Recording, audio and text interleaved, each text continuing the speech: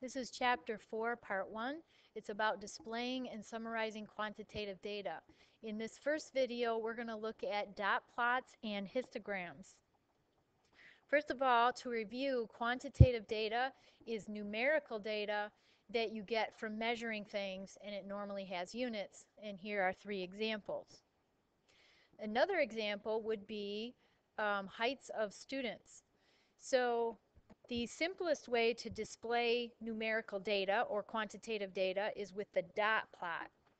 So this is a dot plot of heights of students.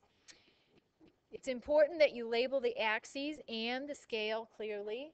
So here's the label for the axis, and then the numbers here are the scale. So you have two things there, a label and a scale. Dot plots are good for displaying small amounts of data. However, when you have a larger amount of data, a histogram would be a better choice. So histograms are similar to bar charts. Here's an example. But they are specifically for quantitative data rather than categorical data.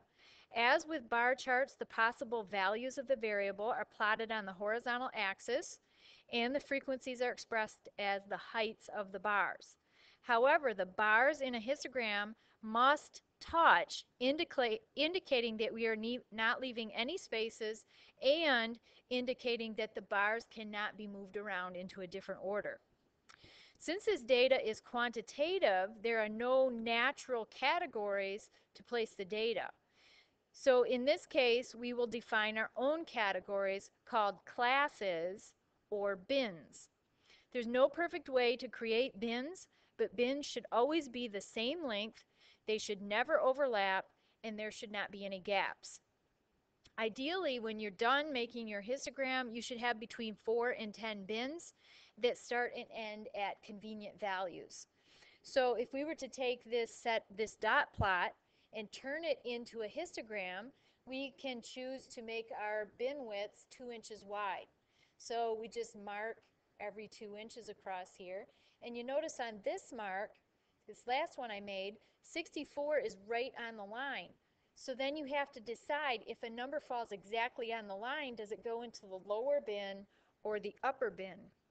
And convention tells us if it falls on a line, it goes into the upper bin. So there was another one that's going in the upper bin, and there's another one that goes in the upper bin. And you divide it like so.